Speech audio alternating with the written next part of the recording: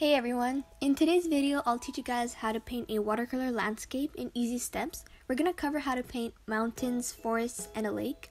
All the materials that I am using are in the end of my description box.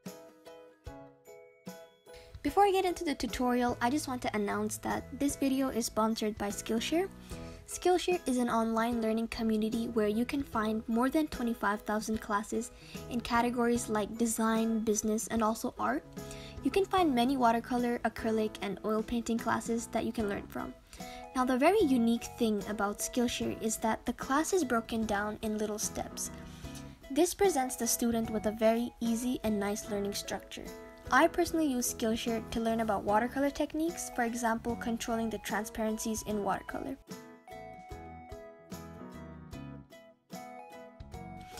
And I also watch beginner courses on Photoshop because I want to get better at editing the photos I take for my Etsy shop and my Instagram posts. The first 500 of my subscribers to use the link in the description will get a 2-month free trial. This is a very good chance to check out Skillshare and watch all the classes for free. I'm sure you will definitely find some very good art classes. Also, if you join Skillshare through this link, you're eligible to enter my giveaway for Amarel handmade watercolors.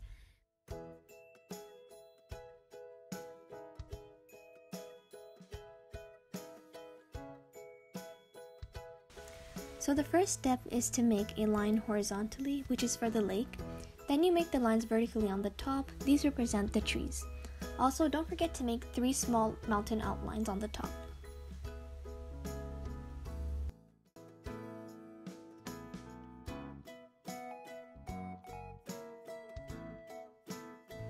Make small strokes on the right side of the mountain. Try leaving some space between each strokes. This gives an effect of having snow on the mountain.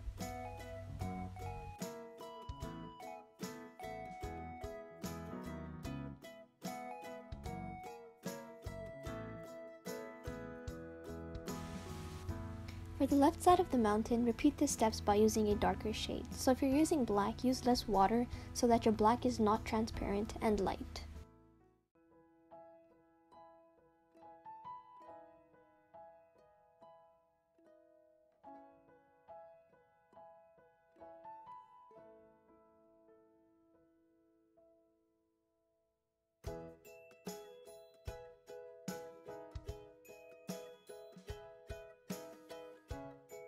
Repeat the same steps for the rest of the 2 mountains.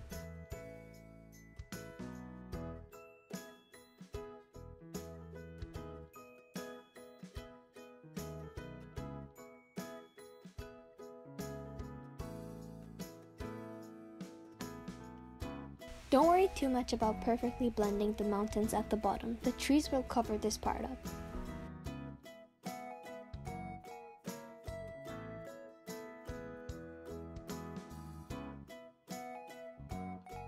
Now for the trees, start off by making vertical lines.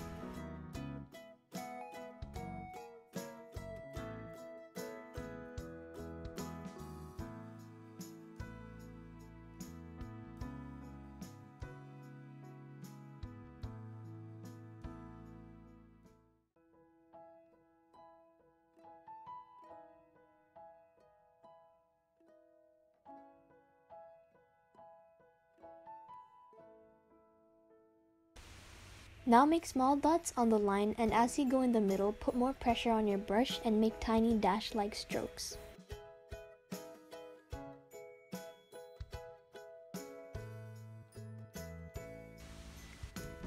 Repeat these steps for the rest of the trees.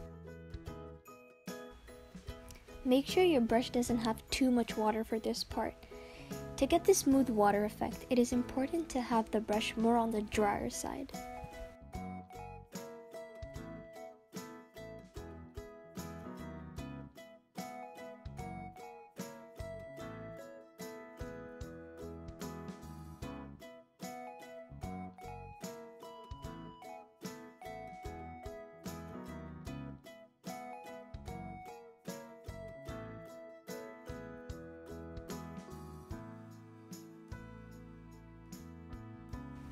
Take more green or mix it with a little bit of black and work on making the edges darker.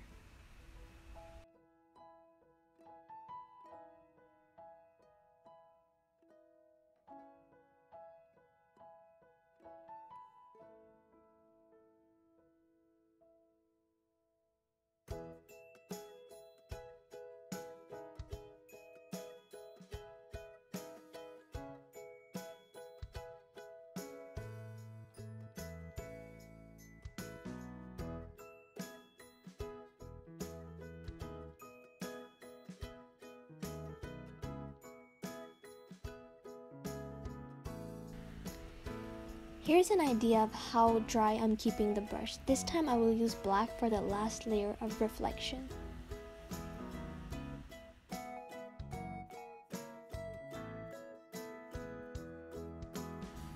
This technique works really good with square brushes, so if you have one, I really recommend you to try this part with it.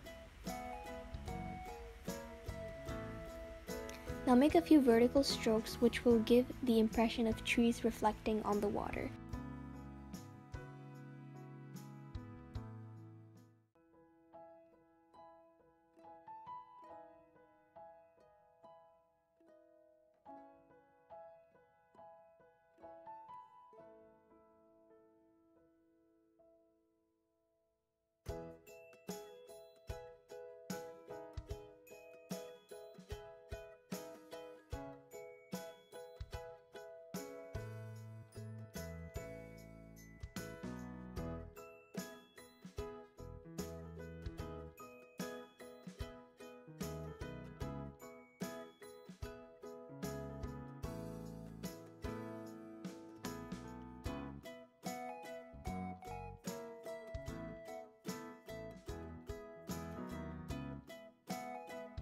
I'm using our handmade mica watercolors to give a magical touch to the water.